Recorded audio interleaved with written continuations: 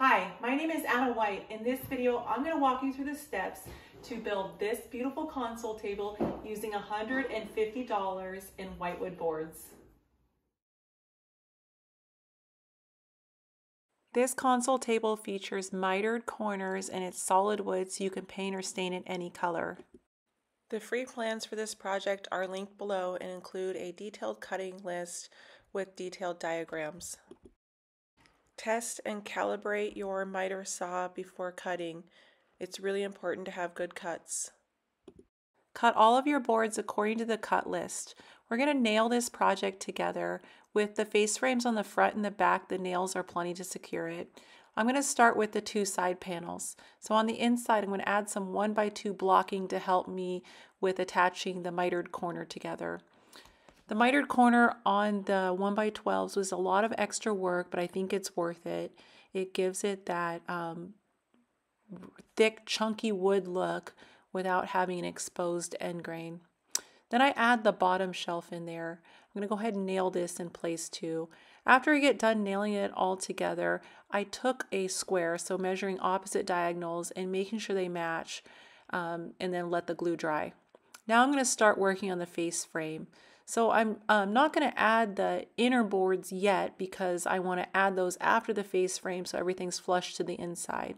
So I did a measure and cut method here and just doing the long point to long point with 45 degrees. I'm using 1x3s and I'm making sure everything is flush on the outsides and perfectly mitered in the corners. So once I got the face frame done on the front side, I'm going to go ahead and add the 1x12 blocking to give the illusion that it's a solid board instead of an inside and outside board.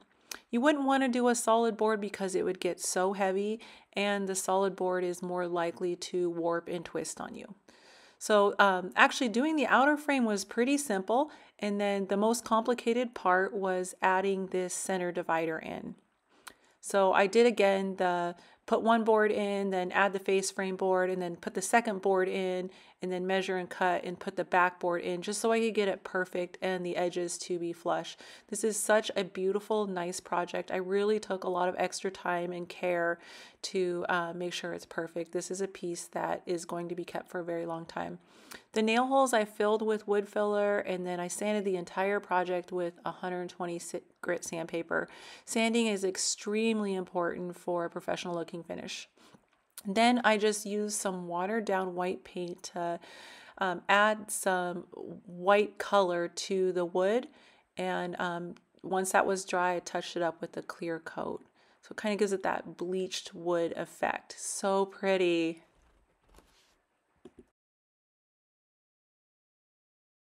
Well, the free plans for this console are on my website, so make sure you head on over there and download them.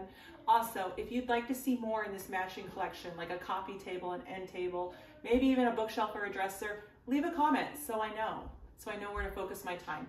Thank you so much for watching this video. Please take a second to share and subscribe.